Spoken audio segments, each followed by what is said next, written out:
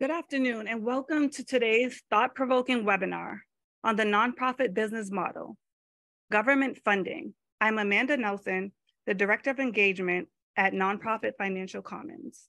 And it's an absolute pleasure to have you all here with us today. And by us, I mean the Nonprofit Financial Commons, a relatively new resource that is designed to help nonprofit financial leaders access the wisdom of their peers, and by peers, I mean all of you. We need your help to continue to build a community of experts that have been well-tested and have hands-on experience. So please stay active during and after this event. Today is just one of a series of events on the 5 common nonprofit business models. Later, we will direct you to where you can access the rest of the series. Today's session is on government funding, and we have assembled a remarkable panel of practitioners who will guide us through the nuances of nonprofit government funding and shed light on its attributes and demands.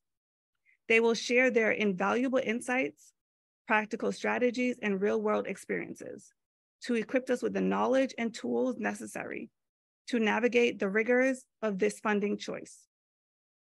But before we proceed, I'd like to share a message from our generous sponsor, Blackbaud. Blackbaud is the world's leading cloud software company, powering social good. They serve nonprofits, educational institutions, local governments, and other groups across the sector by providing solutions designed for the needs of non-commercial organizations. Blackbaud's fund accounting solution, Financial Edge NXT, was purpose-built for the complex accounting and reporting needs of the social good sector. Whether your organization is primarily funded by grants, program service revenue, or fundraising efforts, Financial Edge NXT has the features you need to increase accountability, make data-driven decisions, and ensure compliance. You can contact them at fintechmarketingteam@blackbaud.com for more information. And before we dive into today's discussion, I'd like to introduce today's moderators, Wade Rogers and Mark Hager, who are here to make this a fully engaging and interactive experience. These moderators are individuals with deep expertise in the financial lives of nonprofits. They will be monitoring the chat, where we encourage you to ask your specific questions of panelists and each other. Remember also that we invite you to answer each other's questions. This is the exchange on which the Nonprofit Financial Commons is built. So without further ado, I'd like to hand it over to our first presenter, Hilda Polanco of BDO, who will lead us through an enlightening session on the opportunities and challenges associated with government funding. Thank you, Hilda.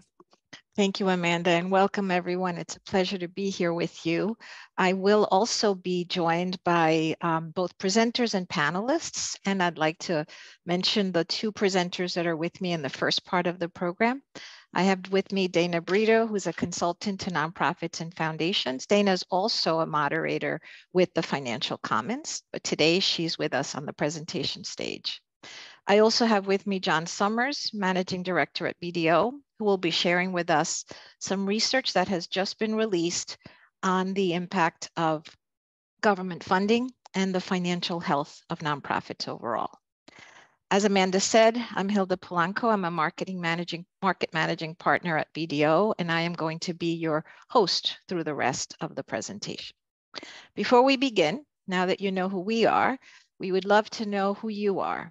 And as part of each of these sessions, we start by asking participants just a few questions to help us understand the demographics of the organizations that make their way to our programs and be able to continue to customize the learning for the groups. So the first question is, what is your organization's expense budget? So Amanda, if you would launch that poll, we have choices from below 250 to more than 5 million, depending on what option you choose.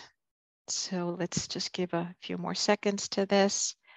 And when I release the results, I encourage you to look around at the other participants that are with us today. Okay, Amanda, it looks like we've got a good participation level, which you published the results. Thank you. So we have this interesting almost bell curve with a distribution of participants from smaller organizations under 250 million to 24% of you being over 5 million, which is fascinating and really, really encouraging that all organizations here are varying sizes, but are interested in this question of impact of government funding. So thank you so much for that. Now we're going to our second question, which is around your mission area. So if you could, again, Amanda, launch the poll, and let's see what the mission area of the organizations is, to be able to, again, understand the perspective of the participants today.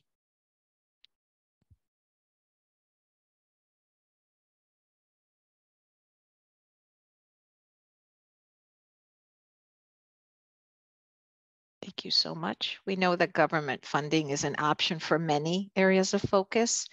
And so glad to see, as I see some early results, that we have really participants from across every mission area, almost every mission area noted here.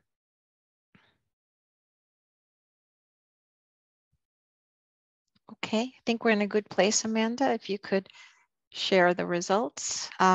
So again, the largest representation is from community development and workforce, to then followed by advocacy and organizing.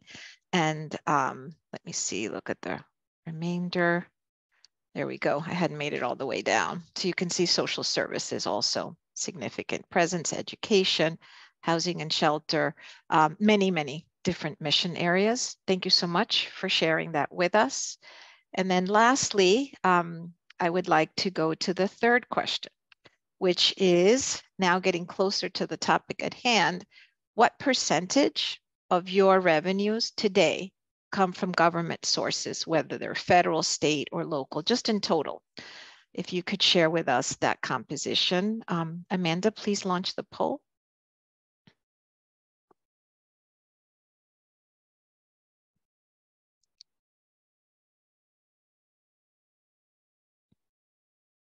Okay, here goes.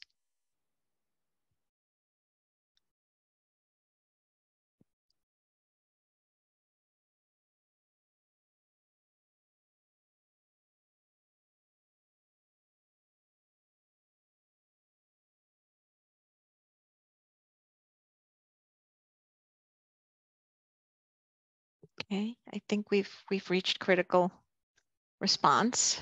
There we go. And so 50% of attendees have 0 to 25%. I welcome you, and I hope that today's session will help you think through how you might consider expanding if you choose to do that. So 50% are from 0 to 25, and then we have almost an even distribution, with individual organizations being somewhere between 26 and 50, 50 to 75, and over 75%.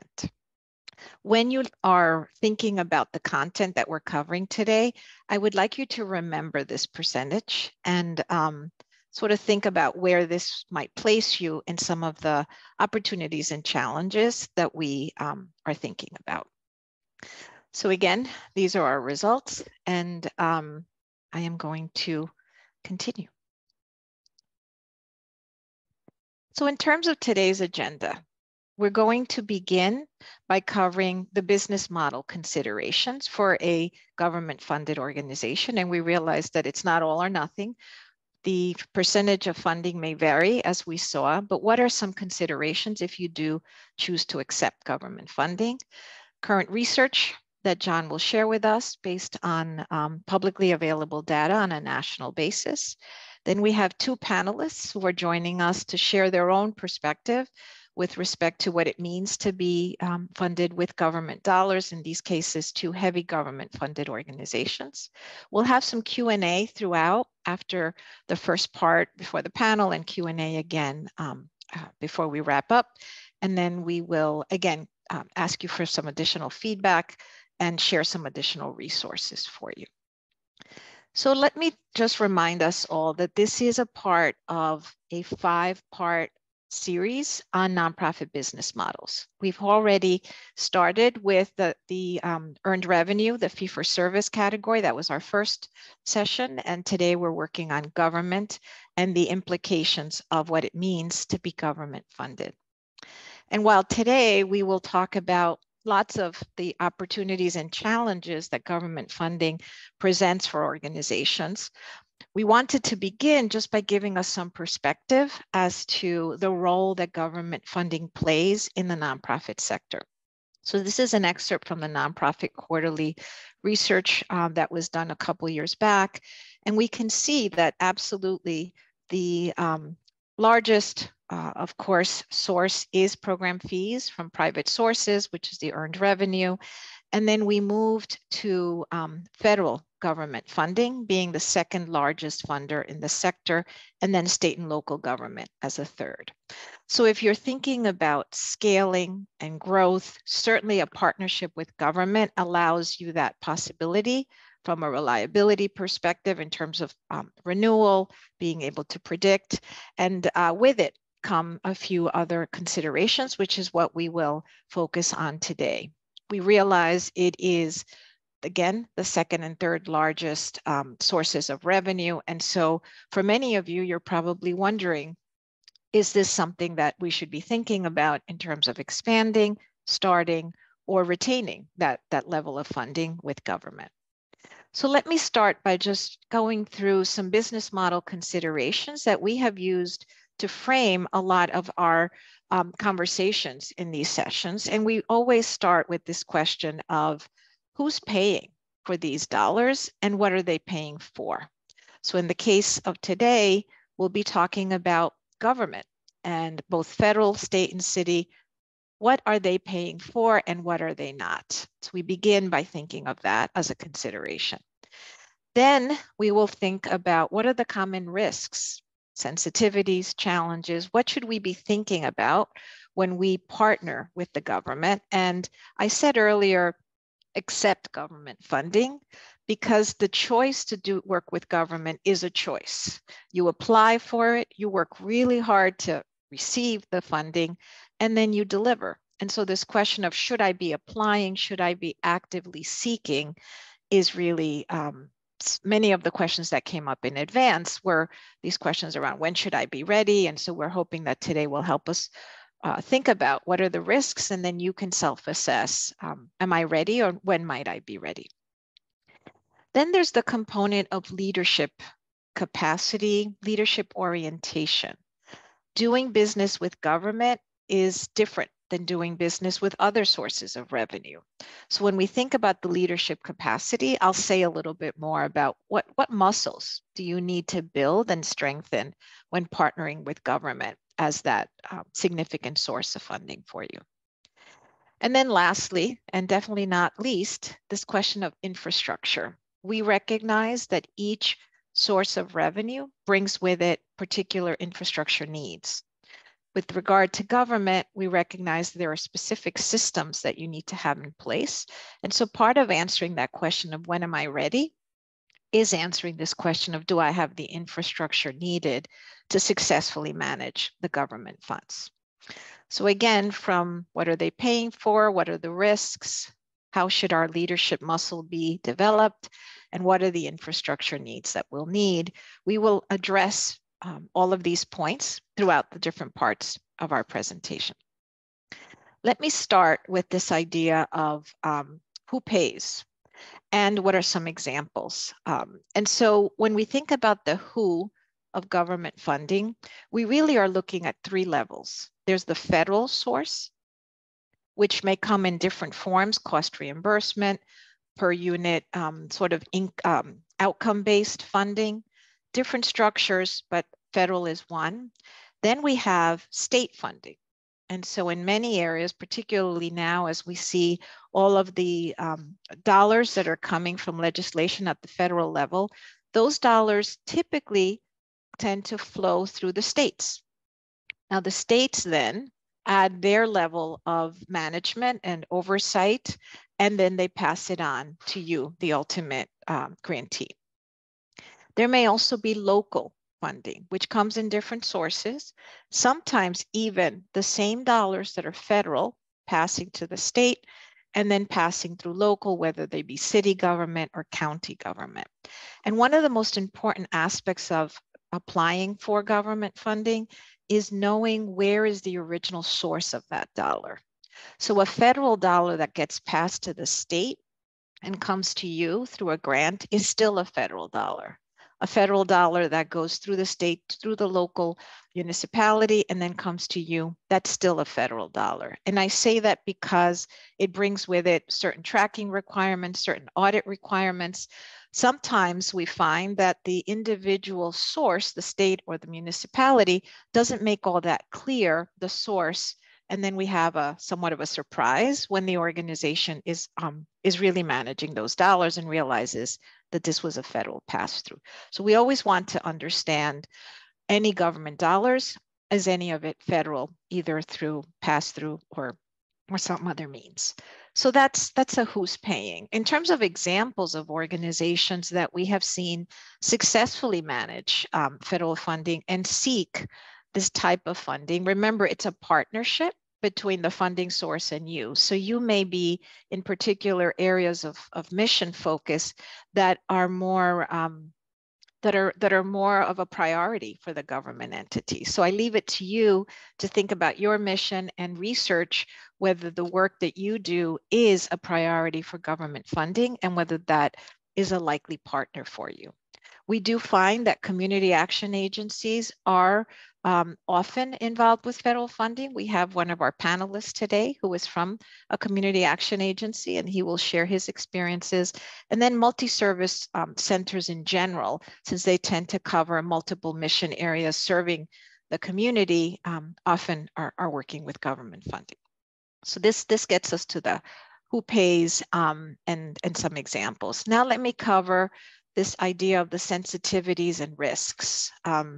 You will hear throughout the program today, both from panelists and from our research, that government does come with very low or sometimes negative financial margins.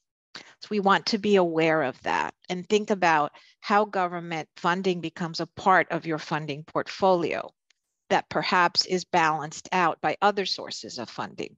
So there's the negative financial margins, or very low, meaning not paying the full cost of delivery. There's high sensitivity to process and contracting.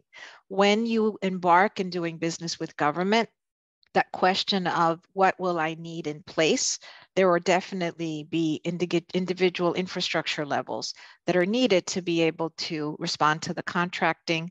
There's definitely the impact of political change in administration often affects availability or lack thereof, and generally a very high level of restricted dollars that come with the government structure. And so the government funding structure tends to be line item, either reimbursement or deliverable, but very much specifically earmarked to certain levels.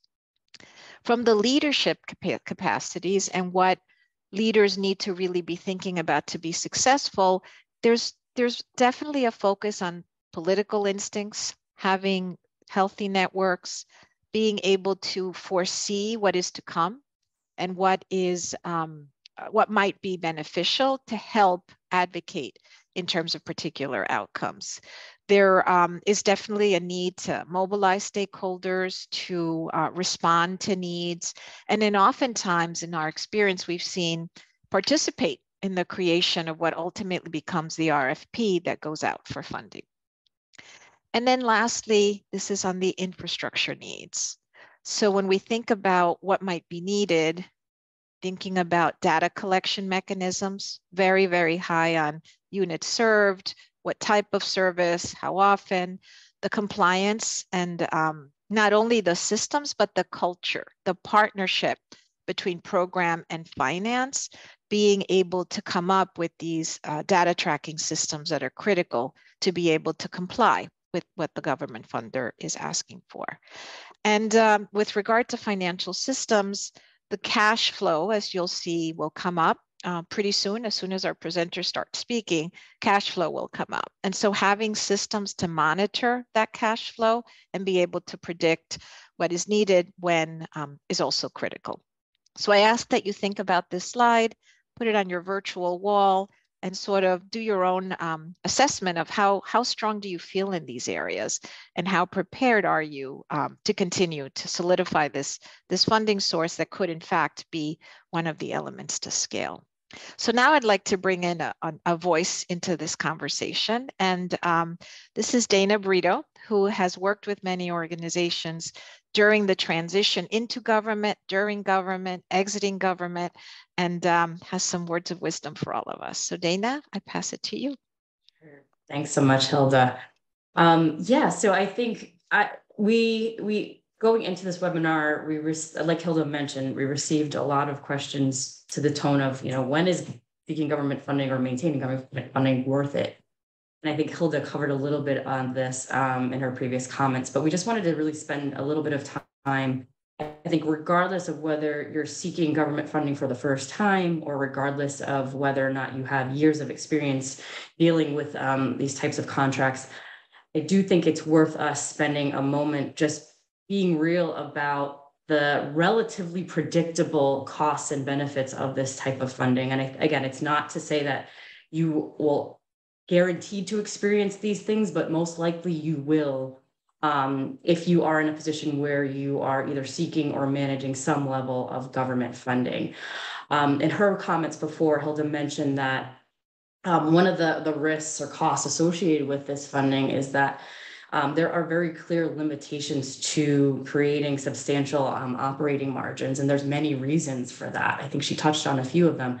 I think the first reason being is that typically government funding, whether it's federal, state, or local, tends to be very highly restricted and prescriptive in how those funds can be spent.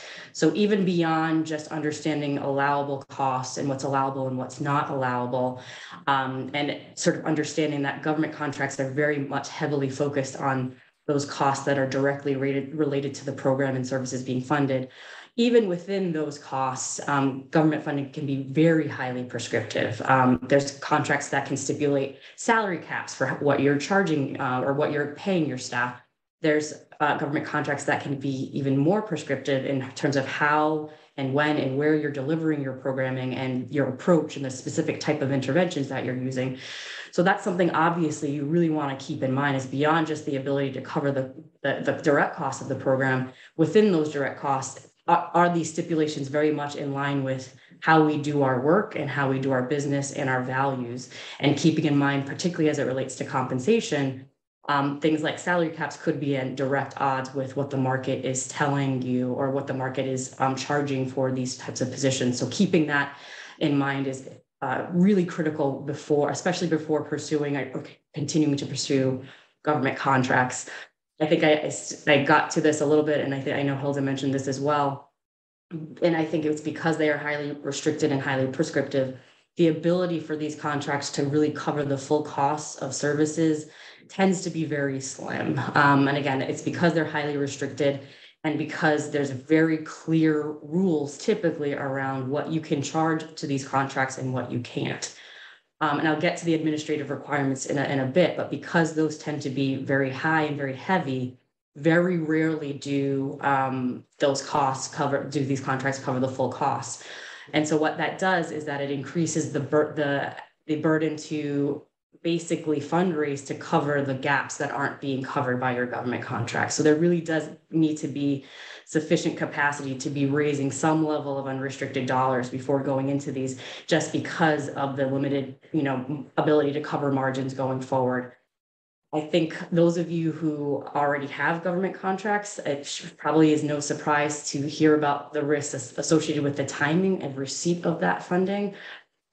So I think in the case of government contracts, because there are very strict rules on how the money is spent and also how the money should be reported, both in terms of submission of invoices and vouchers, it's very important to make sure those invoices and vouchers are accurate, because it can be a very unforgiving forum if you get one thing wrong, or a decimal point is wrong, or something is listed on the wrong line item.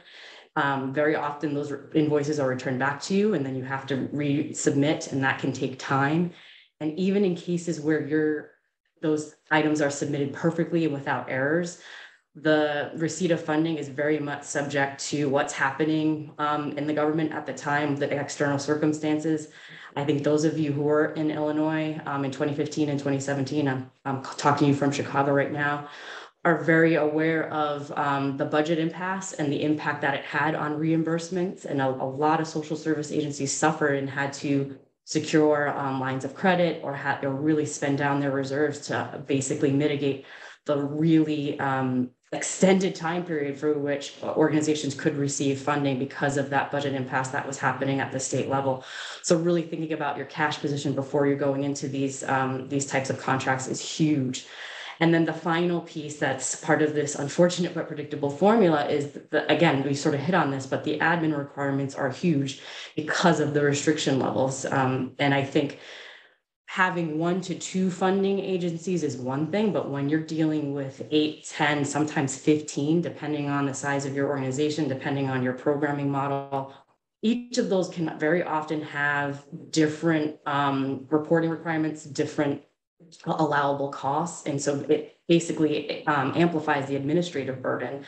And so really thinking about the systems that you have in place from your accounting system and making sure you can track your funding through many dimensions, through the agency, by program, making sure you have some level of ability to allocate and calculate direct and indirect costs is huge. And also making sure that you have the staff capacity and expertise to really perform that billing and invoice and report submission well and consistently and accurately as possible is huge.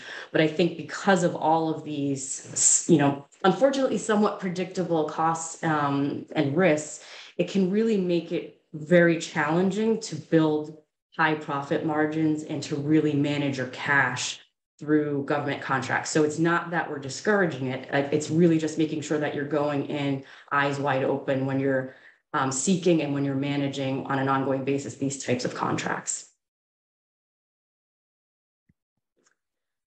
So we've spent a lot of time talking through the risks and the costs. So why pursue government contracts in the first place? I think Hilda mentioned this a little bit before, but while they definitely come with very legitimate and significant risks and costs, they can be a tool through which potentially, not always, but potentially you could secure very substantial amounts of annual income through government contracts. And particularly for those that are structured as a multi-year contract, you have the ability to secure that and potentially rely on that for more than 1 year or many years.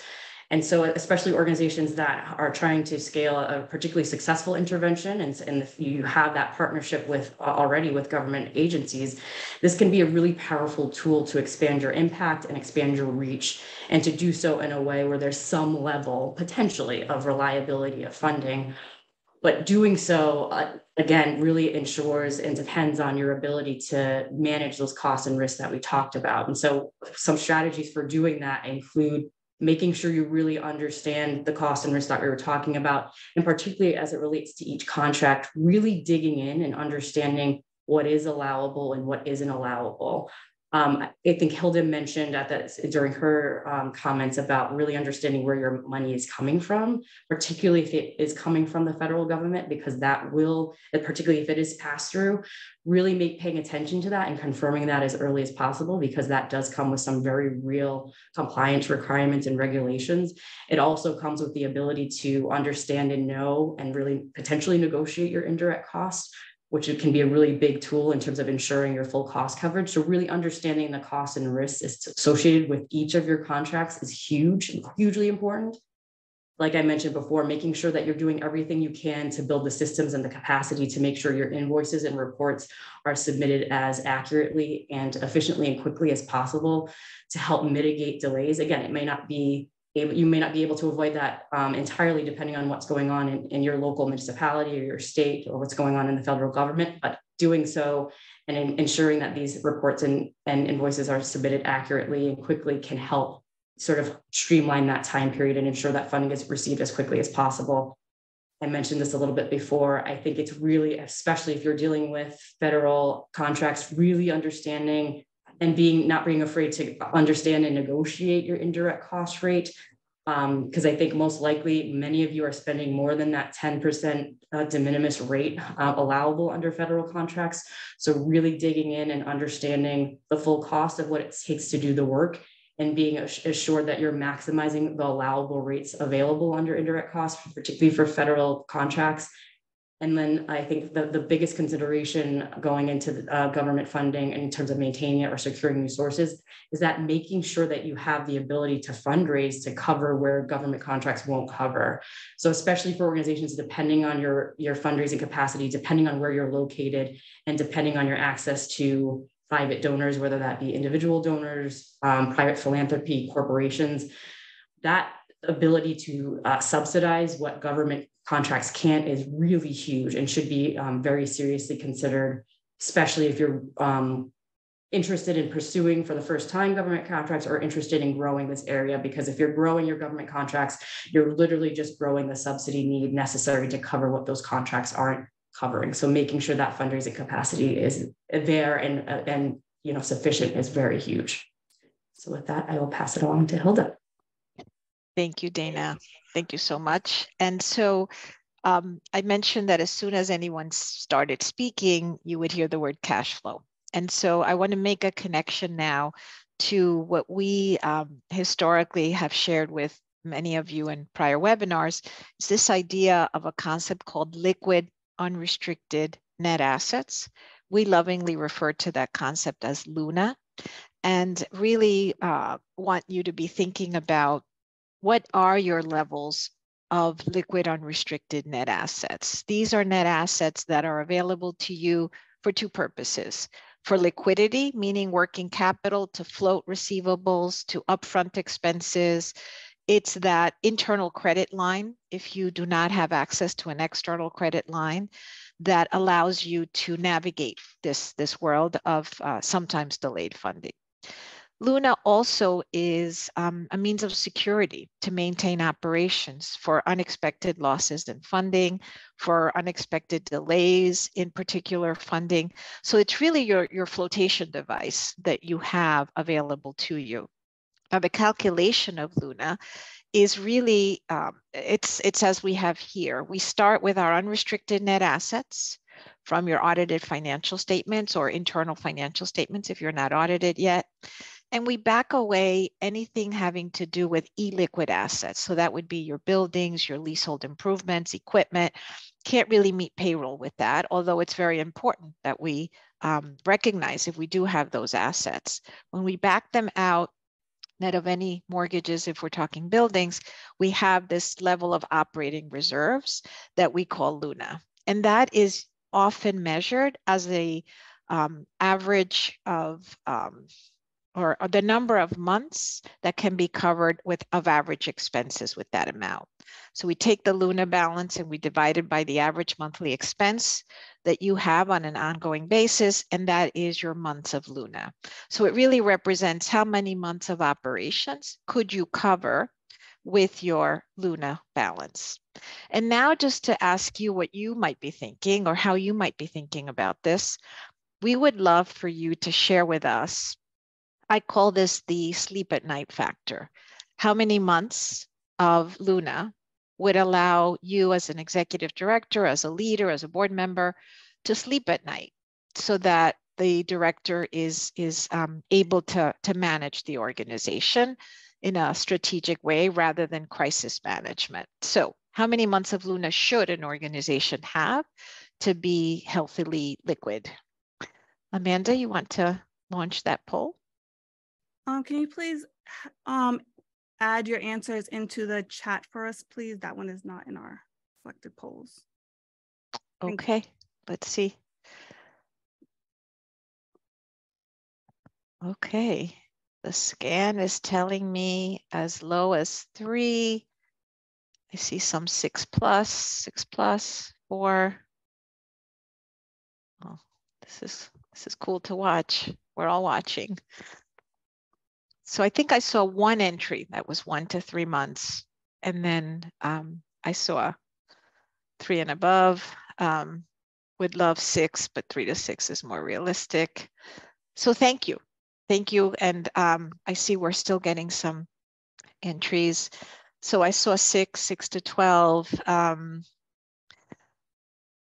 So there's some feedback just about too many dollars in Luna might be perceived negatively by a funder. I can talk about that a little bit later.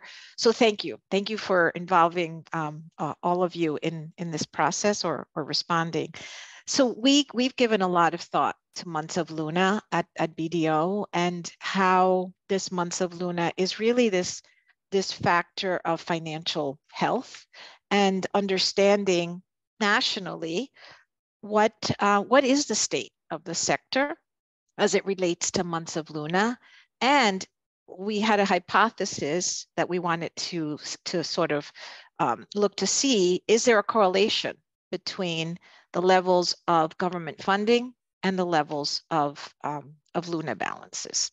So now I'd like to have John Summers, who conducted this research, join us.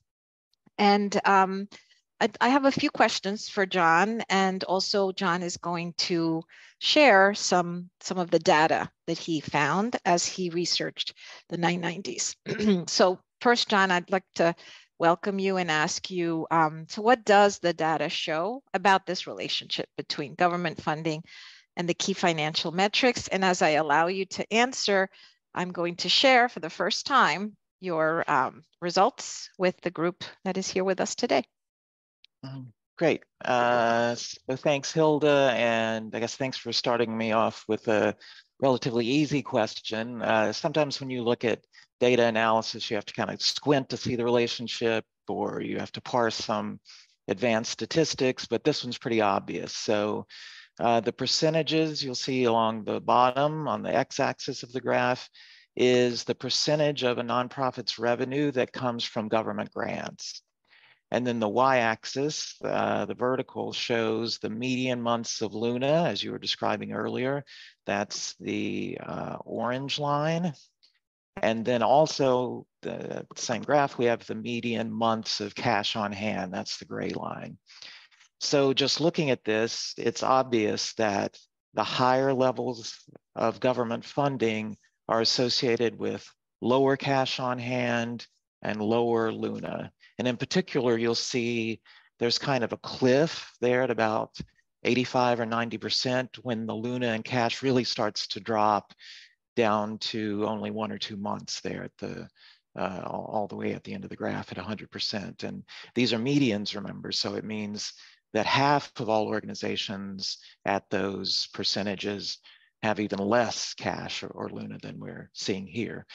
Also, we don't have the graph here in this presentation, but in the paper that we will share after the session, you can see the same relationship holds between government funding and profit margin. So that's another metric that's impacted here. And of course, if you have a low profit margin, then you aren't generating reserves and you aren't building your cash balance. So these things are all related. And so just quickly on the data itself, this is based on Form 990 filings, IRS filings from their database from around 130,000 organizations. So I think we can be pretty confident that what we're looking at here is a real causal relationship between government funding as a business model and nonprofit financial health in terms of these metrics that we're looking at. Thank you, John. And you might, all who participated in that quick chat survey, you might find yourself along the way in terms of where is your percentage back in that original poll, and where do you see your months of Luna, which I hope you will calculate after today's conversation. So I'd like to stop sharing the chart and ask you, John, we've covered some things that may be reasons, Dana and I, but what are you thinking might be some of the reasons for this? Yeah, I think we've touched on a lot of these already. I guess the biggest reason is that most government grants are in essence sort of spend all funding agreements. So you basically have to match every dollar of the grant to a dollar of expenses, right? So in that type of arrangement, there's really no way to generate a surplus that would allow for accumulation of reserves and building your cash balance. The best case scenario is break even, basically. And then the further problem is that this best case scenario often doesn't happen. So Dana was saying earlier, many grants don't actually cover the full costs of service delivery, and many grants don't have indirect cost rates that are at all adequate to the operating and administrative costs of the nonprofits that are delivering the services. So if breaking even is the best case scenario, lots of organizations aren't breaking even on the grants, they're running a deficit on them. So that's what gets them into these situations with low margins and inability to build reserves. And then one more reason is that a lot of these grants are reimbursement based, which means that you spend the money and then you send in a report or an invoice and the funder sends you a check for what you spent. So a nonprofit with one of these contracts is basically advancing the funds, so kind of a free loan to the government, and then waiting for reimbursement, which can be a long wait in some cases. And so that's likely to result in having lower levels of cash on hand. And then one more twist is that if you have to take out a loan or a line of credit to fund your operations while you're waiting for payment on those grants, the interest that you're being charged on that debt normally is not reimbursable on the contract. So that's going to cut even further into your profitability.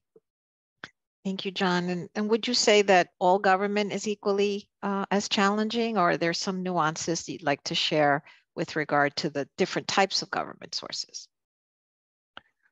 That's kind of yes and no. So all government funding is going to require a level of compliance and budget management and reporting that you're not going to see associated with private funders, right? Because private funders don't have anything like the level of scrutiny and accountability that public agencies have to deal with, and that scrutiny gets sort of passed down to the nonprofits that they're contracting with.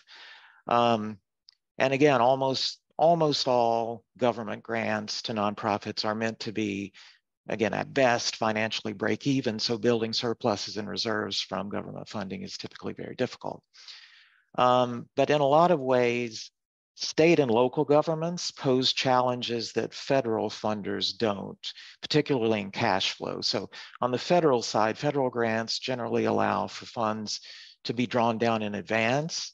And also with federal funders, there's a process for developing and negotiating indirect cost rates. Dana was talking about that earlier. So you can often negotiate an indirect cost rate with a federal funder that tends to do a decent job of covering those kinds of costs, and certainly better in most cases than state and local. So sort of pivoting there, the situation is very different for funding coming from the state and local levels. And again, we should note that we're talking about 50 states and hundreds of cities and counties. So there's obviously going to be lots of variation, but typically the state and local levels is where we see the real headaches when it comes to late payments and slow reimbursements. And we're talking 6 months, 9 months, a full year, sometimes after delivery of services when these reimbursements are being paid. Also, that's where we see inadequate funding for the work, low indirect cost rates, those sorts of things. So the data that we were just looking at kind of blends it all together because the Form 990 doesn't distinguish among sources of government grants. But my guess would be that if we could see those graphs, that graph we looked at earlier focused only on the state and local government levels, the results would be even more dramatic. And then one other nuance here is that the data that we're looking at does not include Medicare and Medicaid funding, which is, it's reported in a different way in the 990, and it tends to work differently than the kinds of grants that we're talking about here. And so, John, we've now, from different voices, different perspectives, talked about some of the challenges. From what you've seen in the research and just your experience, what can leaders think about when doing business with government to make the best of the situation, knowing that it is such a potential funder and such a potential for scale and reliability? Mm-hmm. Yeah, it's really a lot of the same things that Dana was talking about earlier. So I think the thing that organizations probably have the most control over, because we can't actually speed up reimbursements in a lot of cases, in almost any case. But what what you do have control over is to have your system set up to get those budgets and reimbursement requests and reports and invoices, all that stuff sent out, submitted as quickly as possible. So it's going to take some time after you submit the invoices to get paid, and we can't control that, but we can control how long it takes to send the bill. So the quicker we can do that, the quicker we get paid, even if it is still going to take a while. So that's one. Two, again, back to the cash flow. We know going into this work, especially at the state and local levels, that cash flow is going to be a problem. So do whatever you can to identify other sources of working capital. And this is really important because without money in the bank, we can't make the hires and we can't pay the staff to deliver the services. And if you aren't doing that, then you aren't incurring the expenses that you need in order to charge the funder. So you're not going to maximize the contract. You're not going to collect all your indirect costs. So it's kind of a vicious cycle that can really put a hole in your budget and your financial health. So whether it's cash reserves, if you're fortunate enough to have that, or advances, if you can get them from the funder, line of credit, bridge loans, whatever the source, you have to have some working capital to kind of set things in motion and make the whole thing function.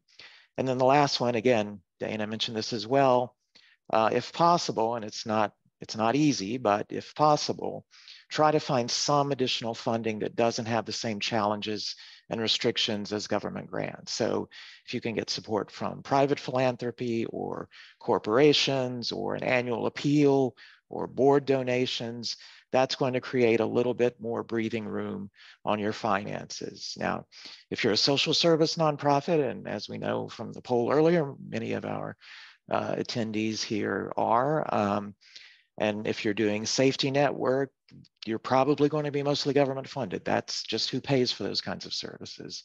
But again, the data shows that around that 80 or 85% mark on government support, there's kind of a cliff on your financial results and financial health. So if you can do enough diversification to get to 15 or 20 or 25% of that more flexible, unrestricted funding, general operating support, private donations, then you'll probably be in better shape than if you're up there at 90 or 95% government. But again, that's all easier said than done. That takes time and effort and investment of resources, and it's kind of a different business model to raise private funds. So not the easiest solution, but it's one that if you can pull it off is really important.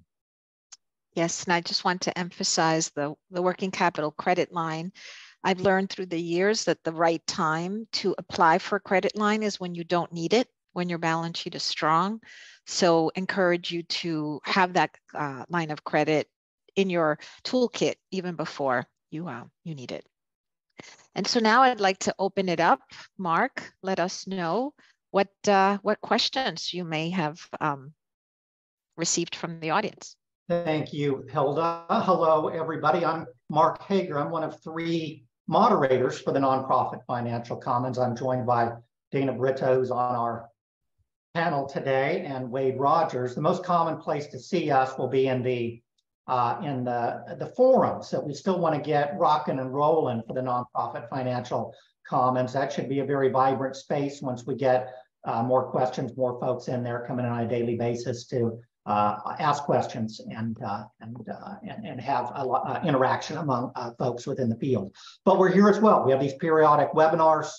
People had a chance when they signed up to ask questions, and that's where we got a lot of feedback there. We worked through it. We look for the questions we think are going to be most interesting to bring to the group, and we're moderating the chat. I've got it over here on my other screen over here, and some interesting questions coming up there as well. We have a couple time periods here for me to share some of those questions with the panelists.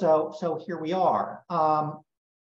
Folks, can we maybe distinguish for the crowd grants and contracts? Dana, your focus seemed to be on contracts, the opportunities, restrictions that come with contracts. John, your research was focused on government grants. Hilda, you seem to be more generally talking about business model considerations for government funding generally. What distinction should we carry away between government grants and contracts? Is an important distinction in terms of strategy or in terms of accounting, and how would it influence our business model considerations? So I'll take a stab at that. Government contract. So the difference between grants and contracts is relates to the delivery, the deliverable, and who it's benefiting and how we account for that. And so in cost reimbursement contracts, we are accounting for it as the expenses are incurred because they need to be reimbursed. And so we can't earn it unless we've expensed it, like John said earlier. And in the actual contracts, there is some performance that's being done as a result, and revenue is recognized based on the performance itself. I will say that the words are sometimes used interchangeably, and we actually had a different webinar on just recognizing revenue. And for anyone who was interested, I encourage you to listen to the recording on that webinar. But it really has to do with who's receiving the benefit and how are you able to earn that revenue based on the terms of the contract.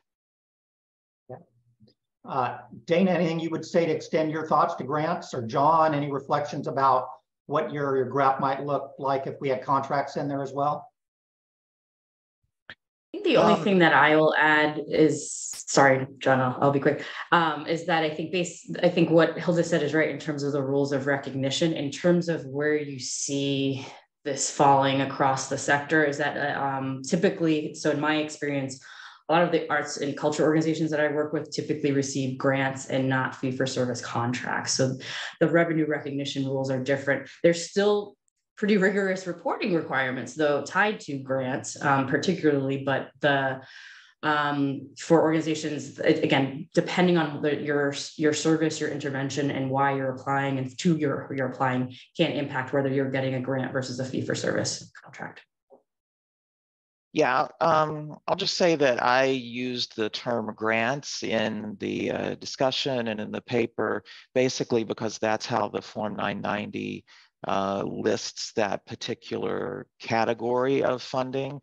So, for Form 990 purposes, a grant is basically funding that's provided from a government source to a nonprofit organization to provide services for the benefit of the general public rather than for the government itself. So if you have if you as a nonprofit work with the government to provide training to government personnel or something like that, that's considered a contract. That's reported differently from what we looked at on the 990. And as I mentioned, Medicare and Medicaid, those are programs that are not considered grants. Those are contractual services that nonprofits provide. So when we think about a lot of, again, those state and local level programs that fund homeless services, that fund youth and education and after school programs, those would all, in the terminology of the Form 990, be considered government grants. So most of the organizations that are here today, according to our second poll question, are pretty small and may or may not be, have government money right now, but want to pursue it. Should they? Should smaller organizations be pursuing government money, or are these restrictions a real hurdle for getting into government funding? Take a stab at that, and then certainly invite my colleagues to chime in. I don't think it's necessarily as easy to say that small organizations should not be receiving or should not go after government funding. I think it's really the key considerations, especially for smaller organizations, comes around being really thoughtful and reflective around your administrative capacity. So really taking a look at the systems that you have. And again, I had spent a lot of time talking, because I'm a finance person, talking about the accounting system, but there's very often programmatic data that you have to track and be very diligent about beyond just the financial data. And if you don't have the systems, the practices, the infrastructure to be doing that piece well, that can be a huge detriment to you as you maintain and manage these contracts going forward. So really thinking about the systems and the expertise, especially on the staffing side.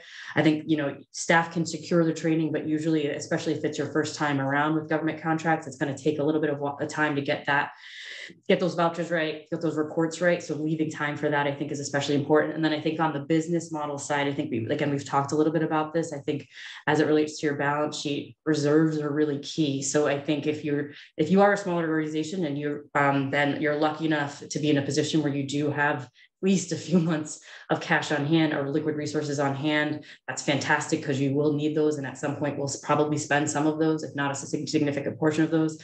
And then on the other hand, as it relates to the business model, again, really making sure that you have other sources of unrestricted income. It can be in the form of philanthropy and individuals, again, private philanthropy foundations or corporations. You may have other earned income generating models or social enterprise models that are able to cover costs and generate income in a reliable, repeatable way. But it's really up to you to really be sure that you're doing that assessment and making sure that you're clear about those. So I think it's the infrastructure and expertise combined with the cash and the fundraising capacity that I think is super important. And it's not necessarily that smaller, younger organizations don't have that, but typically it can be harder for smaller organizations, especially in the startup phase when everything is still being built from an infrastructural perspective. It can be really hard to successfully perform at that level. John, let's hear from you, and then I'll pass the torch to Hilda to move on to our case studies. Any reaction to what Dana's saying there about how daunting it can be for organizations of any size, but especially smaller ones, to try to get in the government funding game?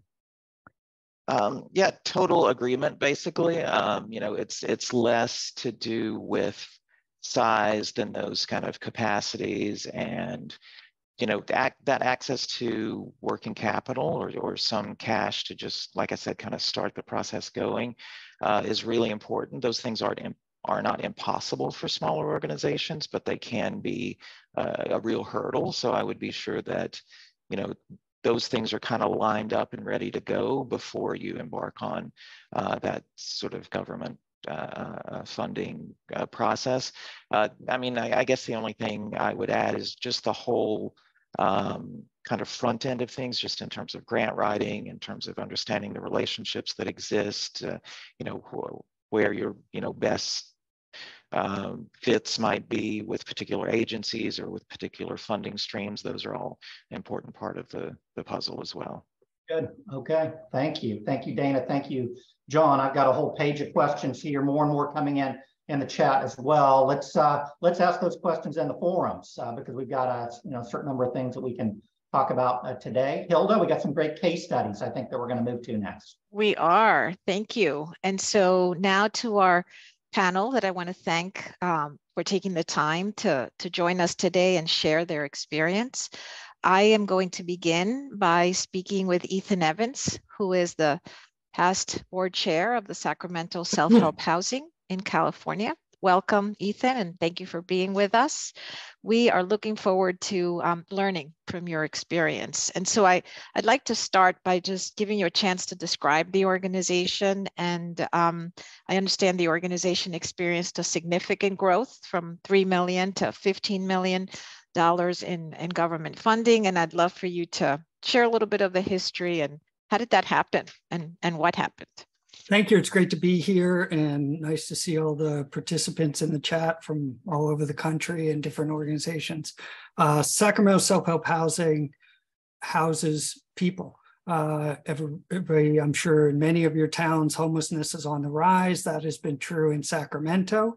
The organization was founded in the 90s by, kind of a classic charismatic founder story, serving people in what we know as Friendship Park, which is just a place that homeless people are allowed to be, operated by a number of churches and through donations.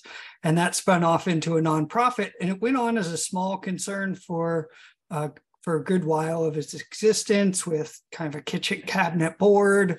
And what it was doing was different than what other people were doing, because it targeted trying to house the hardest to house, those with the least income, the most deficits in terms of, capacity for daily living.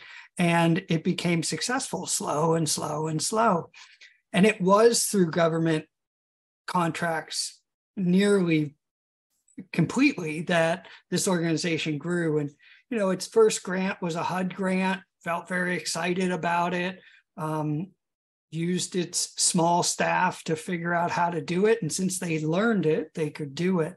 And when success begets success, and the train started running, combined with then the kind of explosion of the popularity to address homelessness. It's an odd phrase to think about, but that's really what happened. We saw huge growth, and that 3 million to 15 million was a change between 2017 and 2020. So big time growth, short time span after 15 years of being, really a peanuts, bubble gum and shoestring organization, but doing great work in the community. And so you asked how and why things went bad. Yes. Mm-hmm. I don't know that in the beginning, I'm not sure that anybody outside would say things went bad. This organization worked with these types of growth for, 3 to 5 years without too much hiccups outwardly. Internally, couple things. We didn't have a board or a CEO who could say no. And it was more so, and so, I think to the question of, do we know if we're ready, stage out what one wants to do.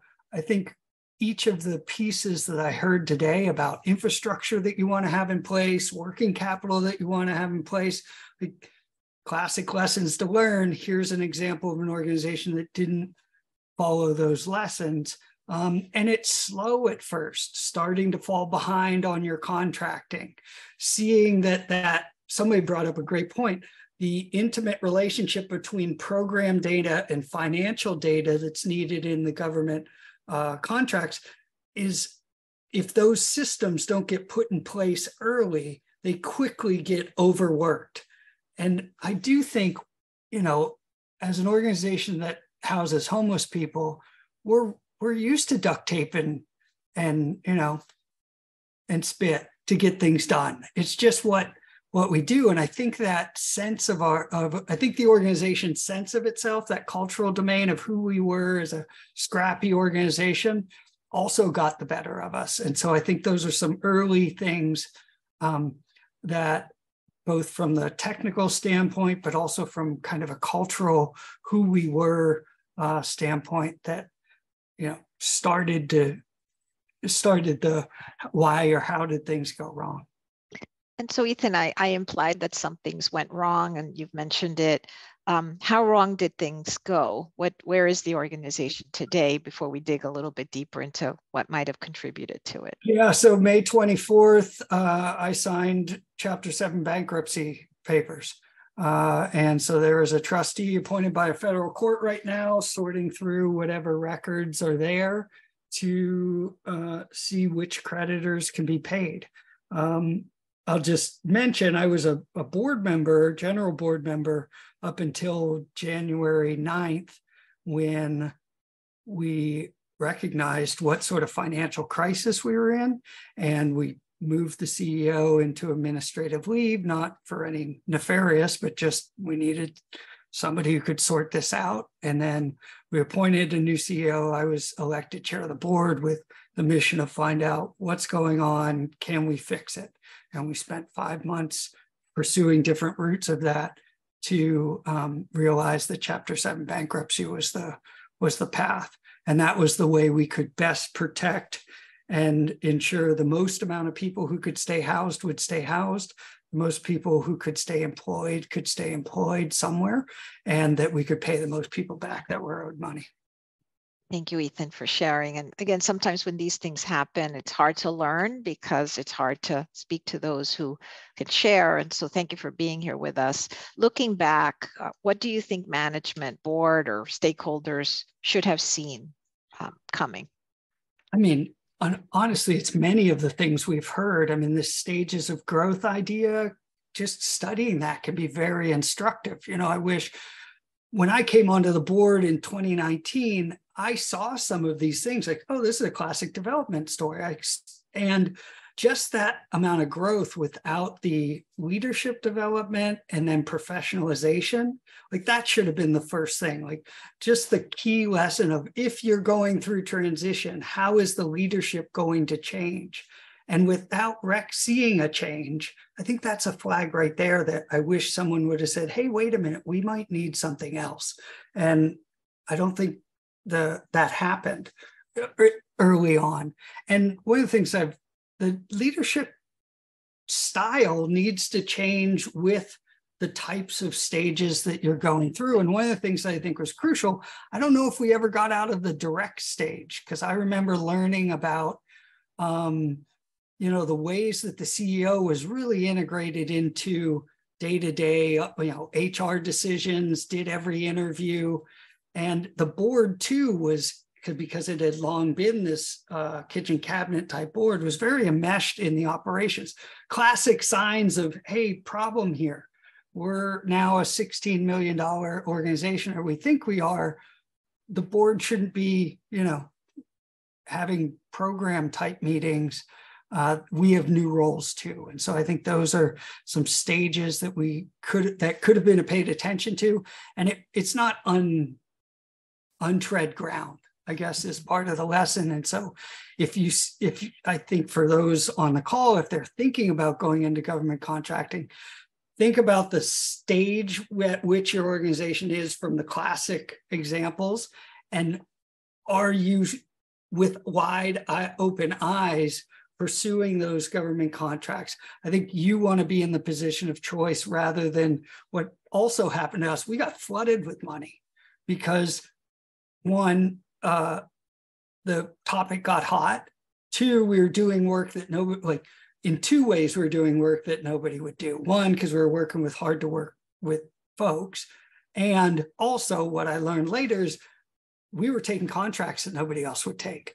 And so that's something with government funding. Talk to your colleagues in the area and find out their experience.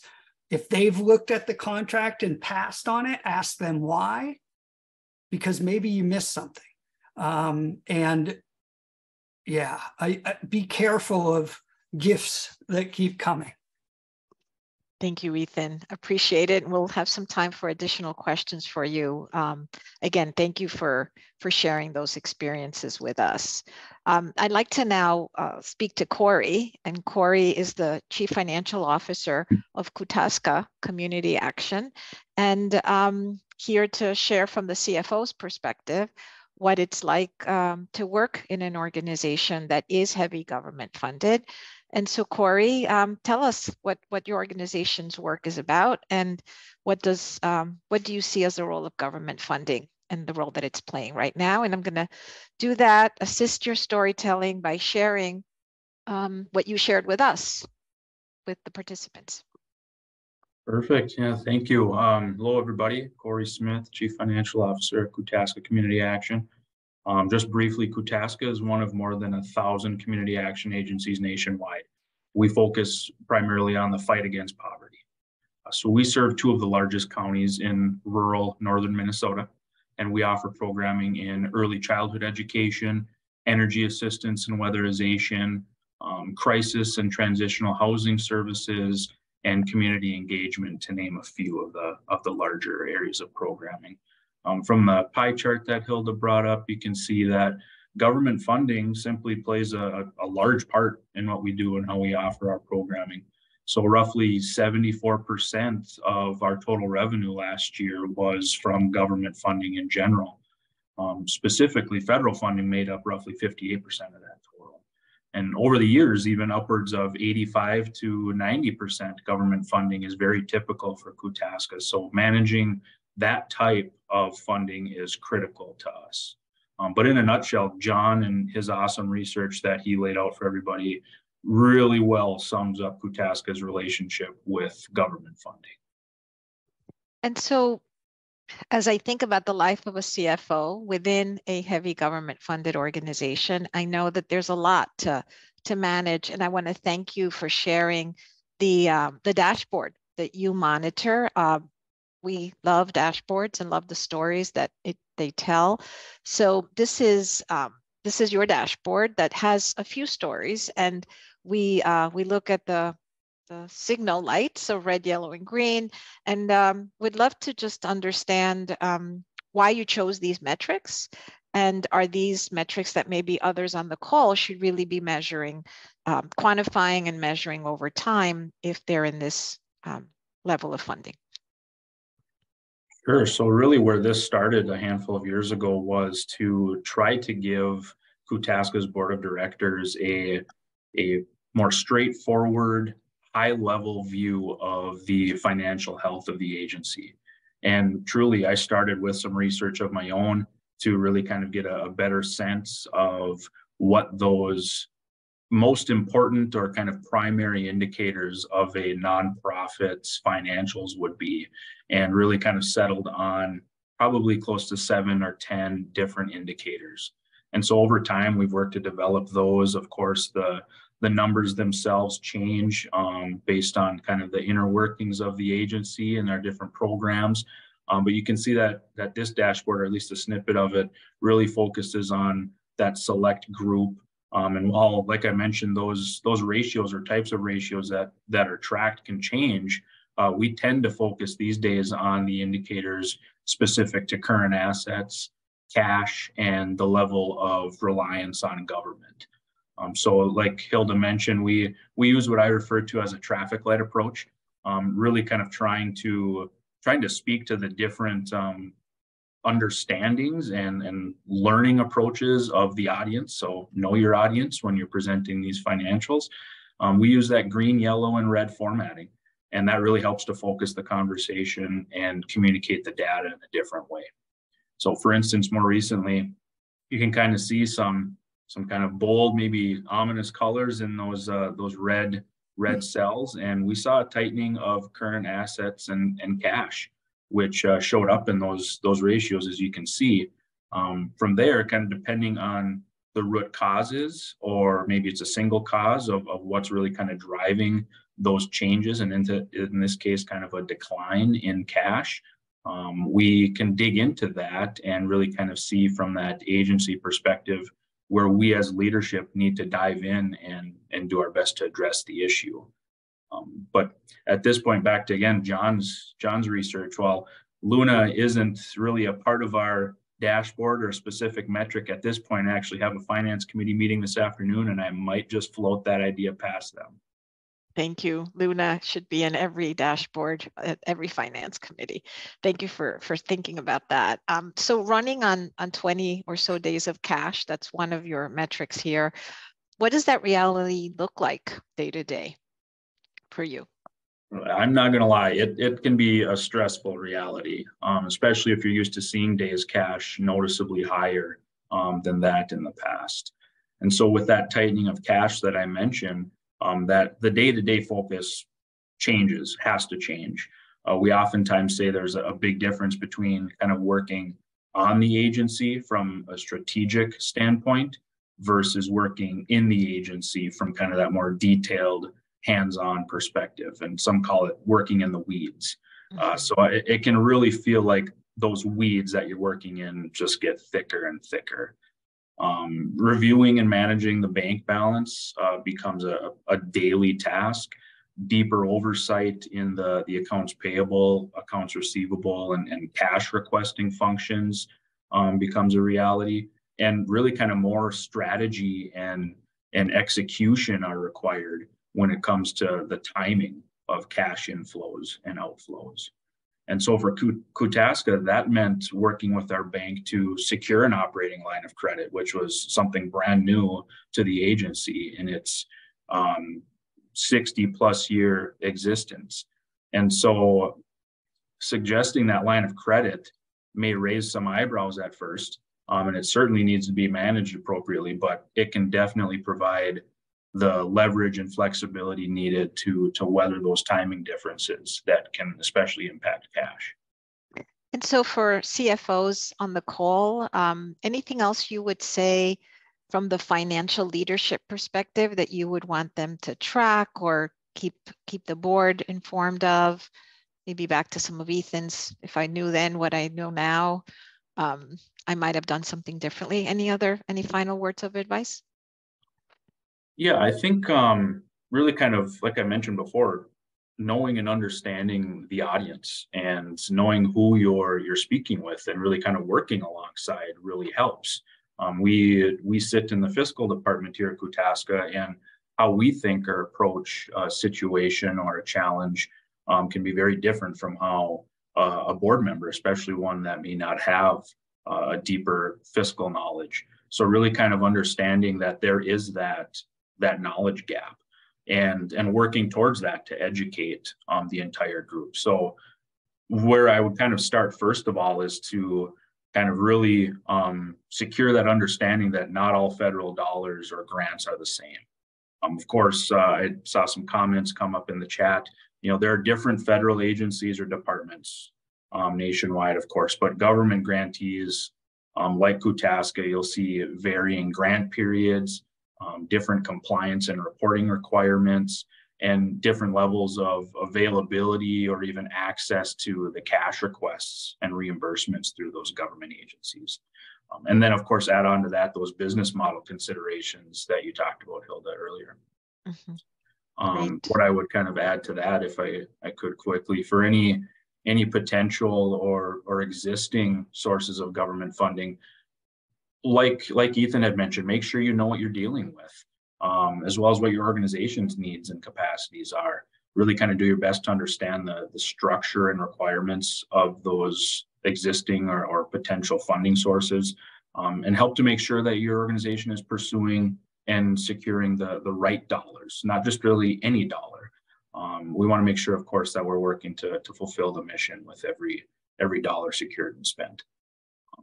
And really kind of in the end, it's making sure you have a strong team alongside you through the process, bringing what you can to the table, really kind of diversifying the strengths and perspectives on that team, leaning on those experts and professionals that work alongside you. And really lastly, in my opinion, when challenges arise, work to maintain a level of transparency around the issue and really kind of ensure that there's clear communication and teamwork present in addressing the issues. And like you mentioned, Hilda, a government grant is really just a partnership in the end. So what may look like a challenge now could just be kind of that new opportunity in disguise. Thank you, Corey. That is truly inspirational. I am going to open it up for Mark to let us know what additional questions might have come up, and happy to see if we can answer them. Great, thank you, Hilda. We have time to probably put, a question or two, probably just question to Corey and to Ethan. Corey, I'd like for you to just kind of continue riffing off a question that Hilda started to ask there. You're the one guy in the room who's working in an organization in finance for an organization that is, very heavily financed by government, whereas most of your audience here is working in organizations that don't have so much government money. So I'd like to have you riff a little bit more about what's it like? What's unique for organizations like yours in terms of like applying for government money and having accounting systems for dealing with government money, specific accounting standards related to having government money and reporting back to government on the money that you've spent. What do you go through? What would you say to folks in the room?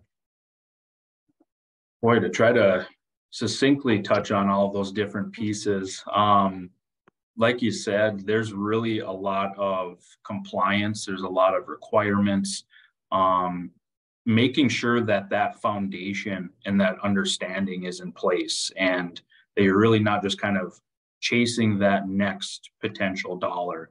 So I think really kind of having to put the the effort into the infrastructure, first of all, understanding what your organization's needs, capacities, and even limitations are at the current point in time.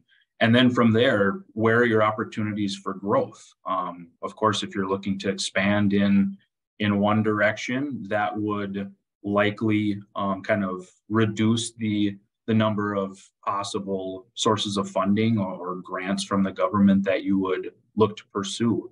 And of course, there, like you mentioned, gap accounting, everything through an audit process, single audit. There's a lot of terms and phrases that could be thrown out there to kind of add to that possible negative connotation. But really kind of like Ethan suggested, reaching out to your partners, your neighboring or kind of related organizations that maybe have been through it, or of course using the nonprofit financial commons, using the platforms available to you to just make sure you have a good solid understanding of what you're getting into, what it could entail, and that you have that right system and infrastructure in place before diving in. Good. Okay. Thank you, Corey. Ethan, let's talk about your case briefly here. You and I got to talk briefly last week about how this case of yours reminded me of when I was studying nonprofits and when I was in graduate school. And I talked to a number of organizations that closed when they were in the process of expanding. Usually we think about organizations going under when they're losing resources, but you're reminding me of that interesting phenomenon of organizations not being able to handle what's coming at them. I often run into folks that think that if an organization is closing, it's always a financial issue, but I've always pushed back against that idea. To what extent is your case here that you described for us, to what case is this a financial issue that we're dealing with here versus a organizational culture or developmental issue? How much of it's financial? Yeah, I mean, that'd be an interesting pie chart to parse out. At the end of the day, it's dollars and cents, but you don't get to that place without missing the things that we've talked about, without hiring a CFO that has the capacity of a CFO, without developing the systems internally that can handle the data transfer that you need.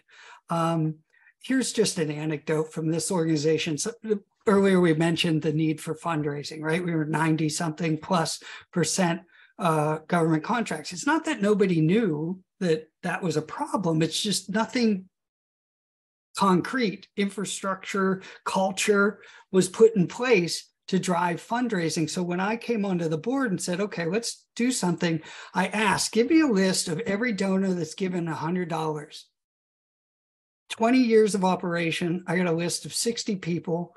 It didn't have complete addresses, phone numbers, or emails for every one of them. I mean, just an example of the type of infrastructure that have that in place before, because you're going to have to buffer that government grant. And so it goes into the planning and the cultural mindset of who you are as an organization. We were so led by the heart of anything to serve the next homeless person that there wasn't a counterbalance to say, hey, wait a minute, does this work? Does it pencil? And so I think that is equally culture and actual finances. Ethan, was there another path here where SSHH survived? What would that have taken, or was this an inevitability? Well, what things that I saw, there was a cloud of sort of denial and it's just around the cornerism that was devastating. So the older members of the board and the CEO were trapped in that. So there's always going to be something that was going to work. It never came. And then just kind of a blindness. There is a scenario in 2000, we also had bad luck. We had a CFO that we hired that died 6 months later. We entered the pandemic where costs went up and fundraising and revenues went down. So those types of things are there. The scenario, and the County of Sacramento approved $1 million in what was called ARPA funding, but never delivered.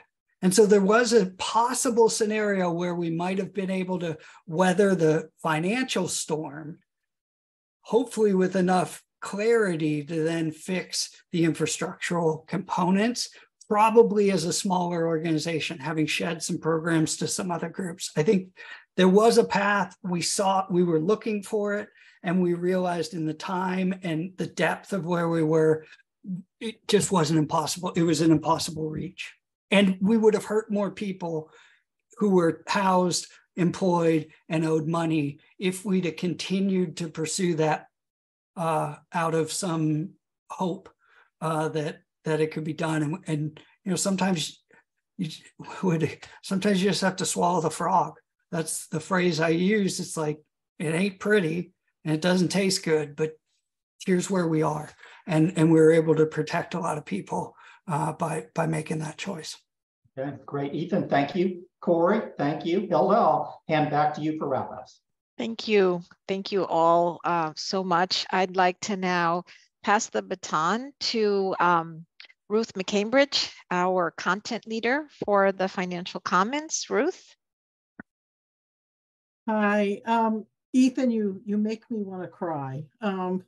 I could really feel that in the middle of my chest, having been in similar situations, and it's so tough. One of the participants said, listening to you, that this is wisdom born of pain.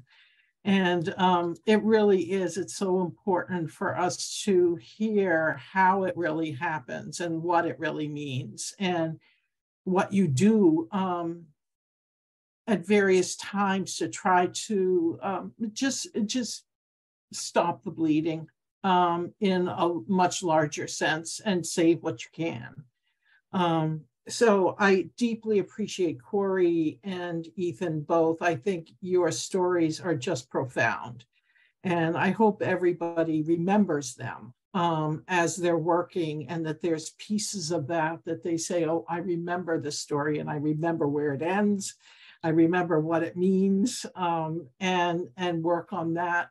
The Nonprofit Financial Commons was actually set up specifically to capture this kind of wisdom, and to make sure that you are able to access it. All of our participants are able to access it as quickly as they need it.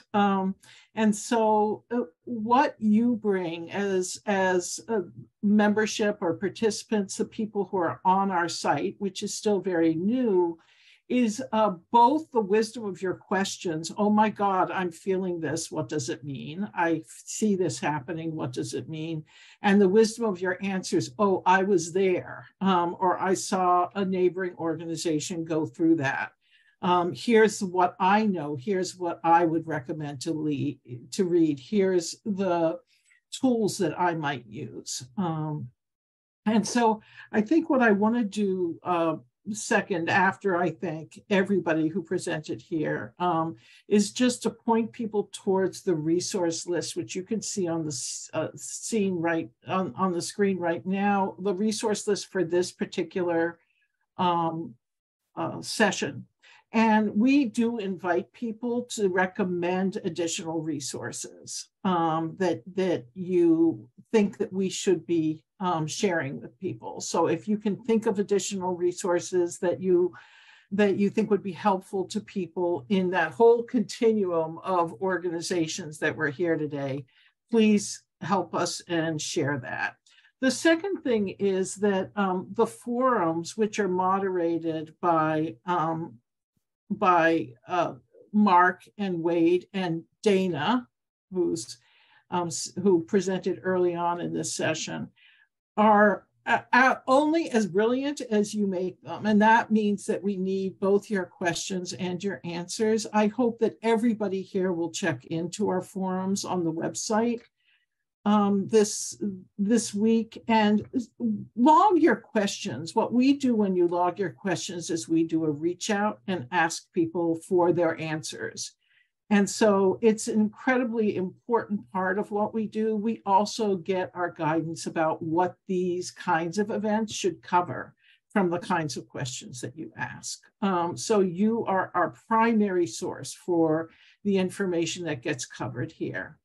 We're going to leave the we're going to leave the chat area open for a few minutes so people can log any additional questions they have, make any comments about how today went for you, what you think we could be doing additionally and differently. And you know, if you are so driven, we would love to know if you're interested in fact becoming a panelist in one of our sessions, and making your own contribution to that wisdom born through pain. Or maybe it's not so painful for you, but there were a lot of things that kept me up at night when I was a primary financial person at the organizations that I worked in. So with that, I will thank you for being here and for your participation, and thank all of the panelists and the moderators for helping us to make sense of what it were. Really, it looked like about 100 people participating in this single conversation. Again, finally, thank you, Corey. Thank you, Ethan. And thank you, John, for being so perceptive as to see where a piece of research would be ultimately extremely useful in clarifying an important common experience. Thank you. And we will see you next month when we do a session on a business model that is focused on foundation funding. Thank you.